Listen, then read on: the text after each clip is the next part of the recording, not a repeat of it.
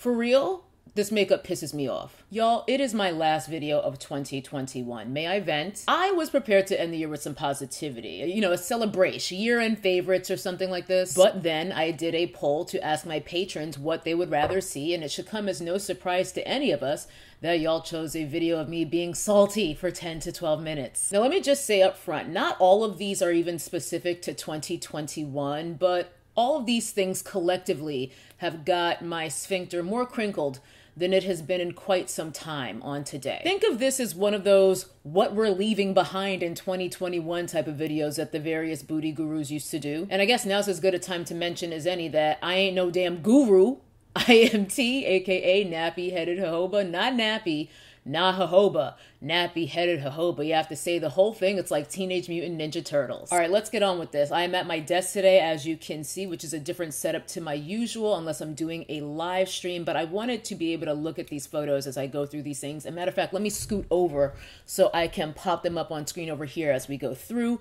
Let the dragation begin. The Kaja stamp bronzers, highlighters, blushers. It seems to be an assortment of cheek products. And these look like cushion style products, but instead of having the round applicator, that kind of puff thing that tends to come with cushion products, they have these stamps and hearts and moons and stars and perhaps all of the Lucky Charms. I don't know, girl. Now, I can't speak to the product's efficacy, you know, shade selection, longevity, blendability, pigmentation. Although the fact that these have been in the sales section of www.sephora.com for a hot ass minute leads me to think that I'm not the only one who felt that these were a hard pass. I'm sure some people really like these and think that they're really cute, but one woman's cute is another woman's juvenile, and I detest juvenile beauty products. It's one of the reasons I despise Too Faced, although it isn't the main reason. Anyway, I simply don't see the point of stamping crescent moons on my face just to have to blend them out. Like, what is the reason? I hate it. Next up, the NYX Brow Primer. Yeah, you heard me right. I said brow primer. This definitely did not come out this year. I remember first hearing about it quite some time ago. But for the love of Ray J, brow primer, I knew NYX got us fucked up if they thought we were gonna fall for this caper. At this point, I think most of us are well aware that the beauty industry is pretty well known for inventing new steps in makeup routines to create new products to sell us. Once upon a time, primer for your foundation wasn't even a thing. It was just called moisturizer. Since then, I do think the face primer game has evolved to do jobs that moisturizer alone cannot, you know, pore filling, mattifying, stuff like that. But make no mistake, outside of the ones that do things like that, you know, blurring, pore filling, the rest of the ones on the market are dead ass just some lotion. Eyeshadow primer, I can get with that too. Those of us with oily skins know what it's like to have your eyeshadow creasing before you've even left the house. But eyebrow primer? Who asked for this? This was such a blatant attempt to trick people into adding an unnecessary step, and more to the point, into buying an unnecessary product. Stupid. I hate it. The Becca Invisible Foundation.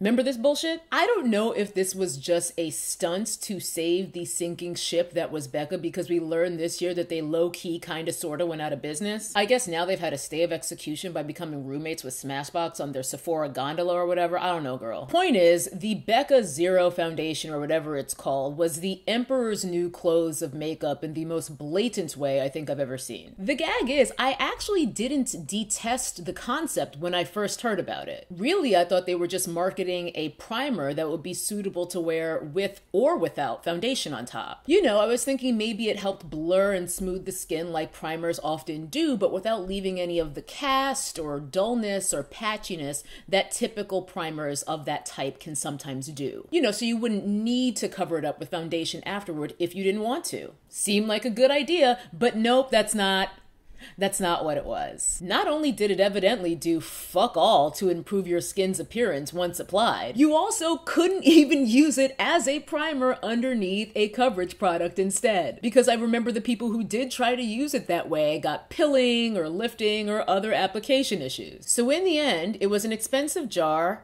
of nothing. I hate it. Bite Yay Sayer lip gloss. I don't have a whole lot to say about this, but you got me absolutely fucked up if you think I'm gonna use some kind of jizz tip applicator in public every time my lips start feeling a bit parched. Not me, like click, click, nope, Bite. Who approved this design? Because it is bad.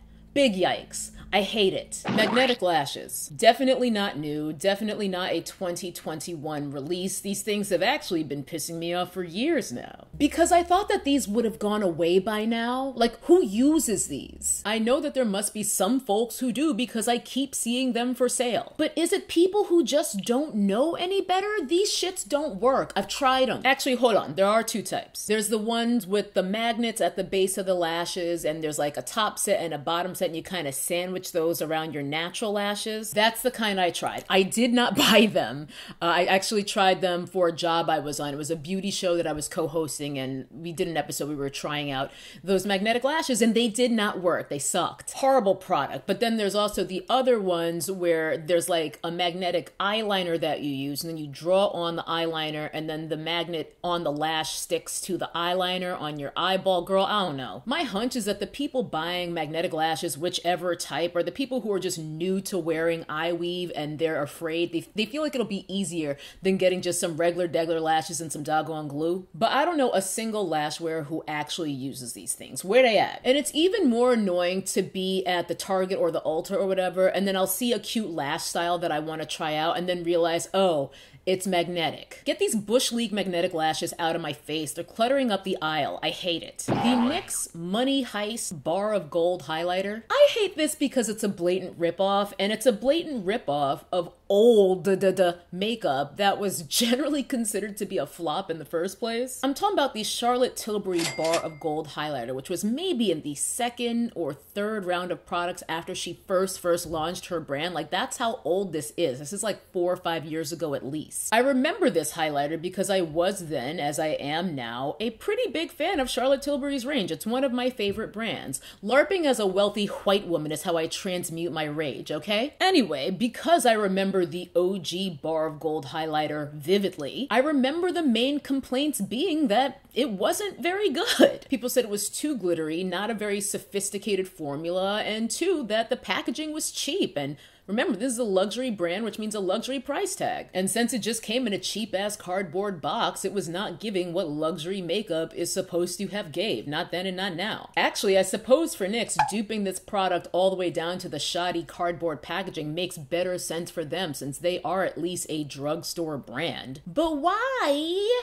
are we duping dead makeup from 5 years ago? It's just weird. Even though they're trying to tie it in with the Money Heist show, like, I get it, Bar of Gold, Money Heist, I just feel like they shoulda and coulda come up with something better. I don't know, something original. I hate it. Huda has been on one with this petri dish built-ass makeup, starting with this mauve palette. I think it came out early this year or maybe late 2020, I can't recall. The makeup nerds all know what I'm talking about. What the fuck was this? I'm dreading even editing this video because I know I'm going to have to look at photos of that thing again, and it's going to make me itch. Clearly, Huda and them did not get the message of just how many of us found that eyeshadow to be revolting, because they did it again. I think there's a shade like it in her newest palette, the dusty one that just came out with all the pink, as well as, and this is the worst one of all, this giant version of it as a highlighter, which I believe was called COVID-21.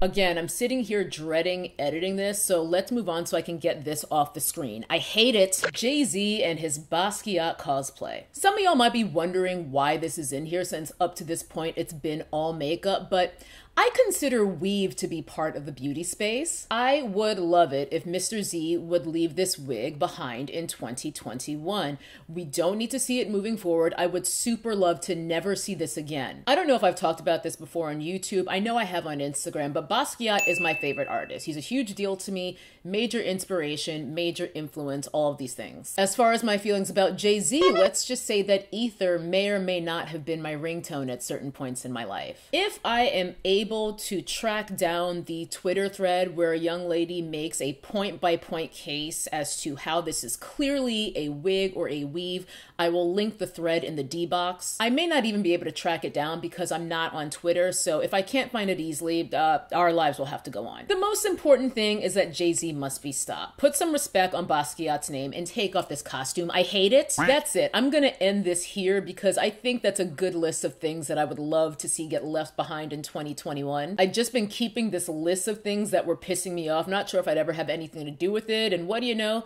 The patrons, they voted for the negativity. So let's hope that we leave not only these things behind, but really any other fuck shit that disrupts our peace. May we all have a healthy, happy, and abundant 2022. I will see y'all on the other side, but in what's left of this year, as well as in the year ahead, may we all stay safe, stay dangerous, and never trust anyone with a Morphe code. Happy 2022. That's a nappy-headed hose there, I'm going to tell you that now.